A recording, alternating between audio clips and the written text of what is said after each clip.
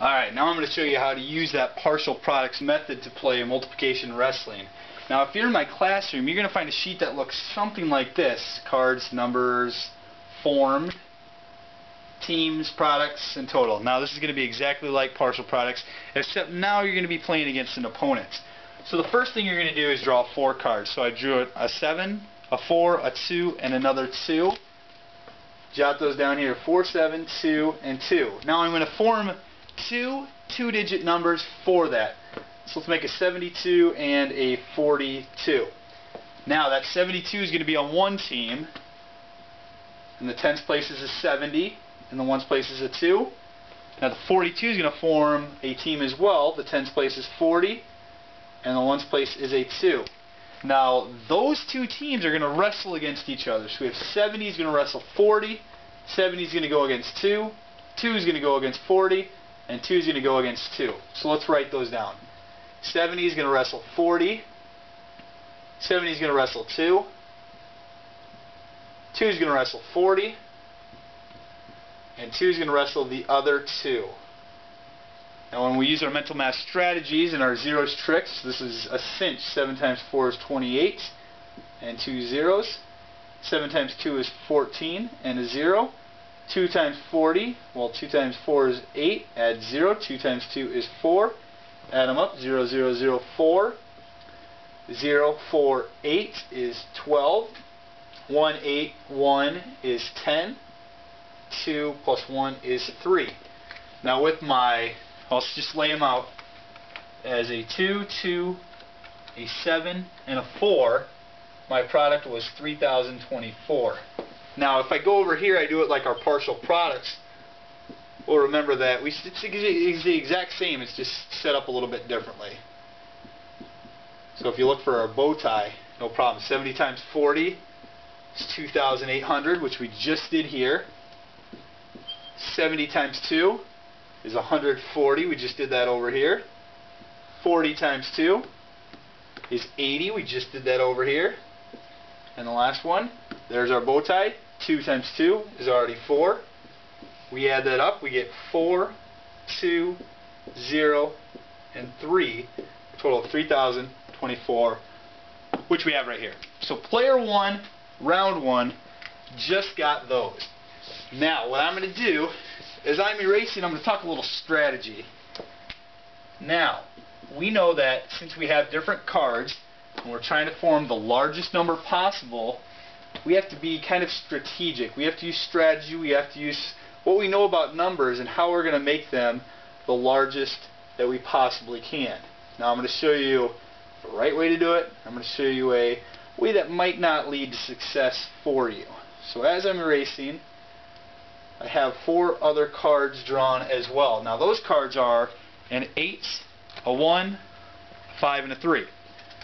So we'll jot those down. We have 3, 5, 1, 8. Now I'm going to show you 2 different ways. The first way, I'm going to try and make the largest number. The second way, I'm going to be kind of careless, just do it quickly. So let's try 83 and 51. That's pretty good. Those numbers are pretty good. 83 becomes 80 and 3. That's my first team. 51 is 50 and 1. Now we're going to wrestle these. 80 times 50. 80 times 1. 3 times 50. 3 times 1. And we have 8 times 5 is 40. Add your 2 zeros. 80 times 1. Well, if I just have 180, that's 80. 3 times 5 is 15. Add your 0. 3 times 1 is 3. Add them up. We have 3, 13, 2, and 4. And our product is 4,233. Now again, if I did that over here, exact same method, different strategy. 80 times 50 is 4,000. 80 times 1 is 80.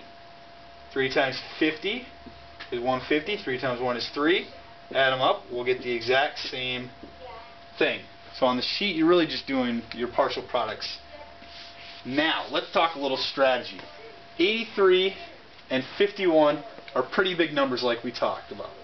Now, if we get rather careless, let's take a look at the difference between 4,233 and the other product that we come up with. I'm going to put this down here, 4,233. Remember that those are our cards right there. Now I'm going to make the numbers, let's say 53 and 18. Okay? Player 1 had this. I want to beat this. 53 and 18. 50, 3, 10, and 8. Now let's wrestle them. 50 times 10. 50 times 8. 3 times 10. 3 times 8. 50 times 10. 5 times 1 is 5. 2 zeros. 5 times 8 is 40. 1 0. 3 times 10 is 1 0. 3 times 1 is 3. 3 times 8 is 24. So, 3 zeros and 4, add them together, we have 4. 0 plus 0 plus 3 plus 2 is 5. 5 plus 4 gives us 9. Now, instead of that huge number that we had, 4,233, we have a measly 954. So in the first example, when we did it correctly, when we had bigger numbers than that, player 2 would have won. However, player 2 wins if we are player 1 wins if player 2 is careless. Let's look at how to play multiplication wrestling. Now you can play this 2 out of 3,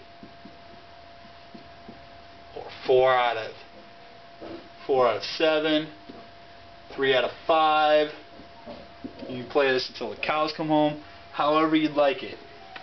Now remember that there are sheets in the back of the room if you're in my class, or you can go to my website and find those sheets under Everyday Mathematics Unit 5. So you'll find all of those there. On each sheet there are 3 rounds, so you can always make the best out of a 2 out of 3 situation.